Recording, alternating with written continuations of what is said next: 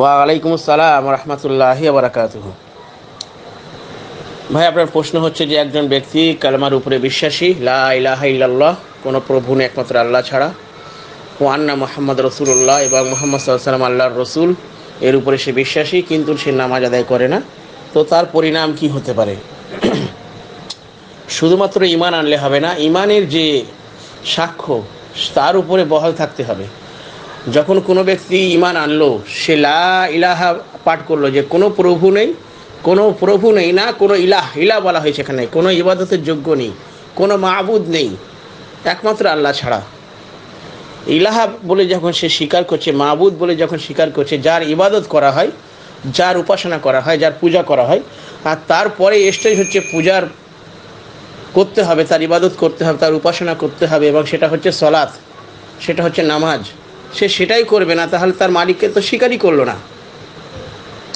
তারপরে জাহান্নামে যাবার কারণ হিসাবে আল্লাহ সুবহানাহু ওয়া তাআলা পবিত্র কোরআনের মধ্যে উল্লেখ করেছেন, জাহান্নামের দারোগারা জাহান্নামীদেরকে প্রশ্ন করবে, মা সালাকাকুম ফি সাকার, তোমাকে কিসে জাহান্নামে আনিত করেছে, কোন কর্ম এমন করতে যে তুমি জাহান্নামে এসেছো? ক্বালু, সে বলবে, তারা বলবে, লাম নাকু মিনাল মুসাল্লিন, আমরা মুসাল্লি ছিলাম না, আমি মুসাল্লি ছিলাম না, আমি নামাজ আদায় করতাম না। তার এখান থেকে প্রমাণিত হলো যে জাহান্নামে যাবার কারণ হচ্ছে নামাজ না আদায় করা। তারপরে চলে যাব মহানবী মুহাম্মদ রাসূলুল্লাহ সাল্লাল্লাহু আলাইহি ওয়াসাল্লামের হাদিসের দিকে। তিনি বলেছেন, বাইনাল আবদি ওয়া বাইনাল কুফরি তারকুস সালাহ, একজন আল্লাহর অনুগত বান্দা এবং কাফিরের মধ্যে, অস্বীকারীর মধ্যে পার্থক্য হচ্ছে নামাজ আদায় করা বা নামাজ আদায় না করা।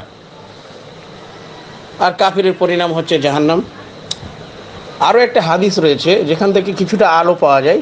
নবী সাল্লাল্লাহু আলাইহি ওয়াসাল্লাম বলেছেন, যে ব্যক্তি 5 ওয়াক্ত নামাজ আদায় করবে এবং এগুলোর মধ্যে কোনো নামাজকে হেলায় ধ্বংস করবে না, তার জন্য আল্লাহর এই ওয়াদা রয়েছে যে তিনি তাকে গুনাহর কারণে শাস্তি দেওয়ার পরও জান্নাতে প্রবেশ করাবেন, তিনি তাকে জান্নাতে প্রবেশ করাবেন। আর যে ব্যক্তি এই 5 ওয়াক্ত নামাজ আদায় করবে না, তার জন্য আল্লাহর কোনো ওয়াদা নেই, অর্থাৎ মুক্তির ওয়াদা নেই।